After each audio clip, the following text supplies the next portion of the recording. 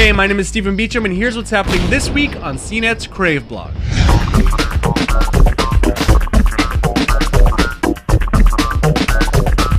The Virtuix Omni Gaming Treadmill is a round concave surface designed to let you walk and run around in a virtual gaming environment, and it's now up for pre-sale.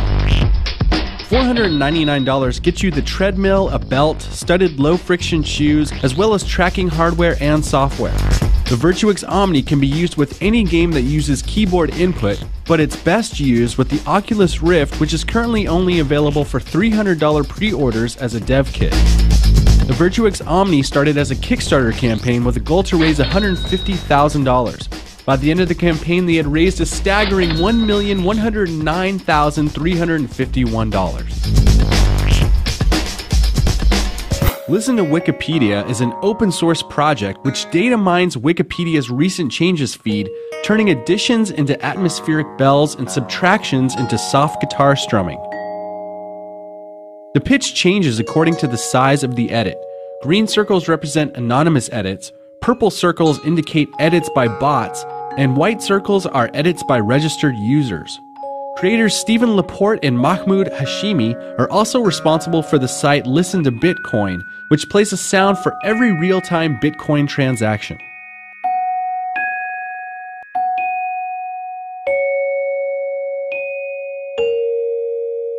A recent study found that the more you use Facebook, the more miserable you get. Aww. Aww. Sorry. Aww. That's too bad. Aww. Stop using Facebook. Now you can give yourself a hearing test on YouTube. ASAP Science created the How Old Are Your Ears hearing test, which plays a series of tones at increasing frequencies and gives you the average age group that you can hear them.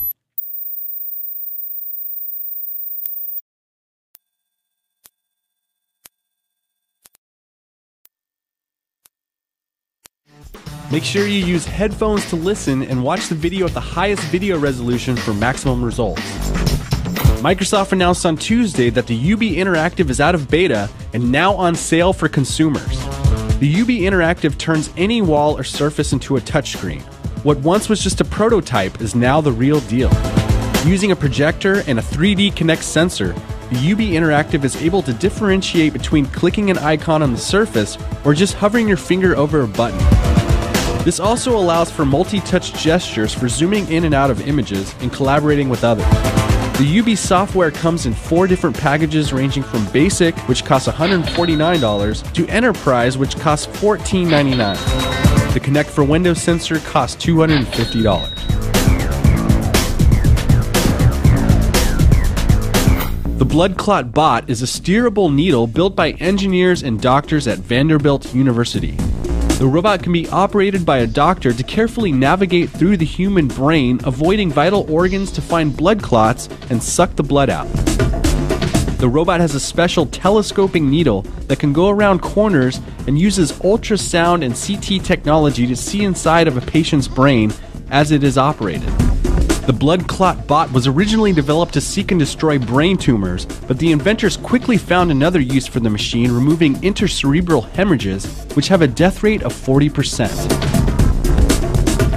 Hey guys, thanks for watching. That is the show. As always, you can find all these news stories at CNET's Crave blog at crave.cnet.com. And maybe you can watch CNET on this week's Crave giveaway. This week, Crave is giving away an LG PA4500 42-inch plasma TV. Go to the blog and enter to win.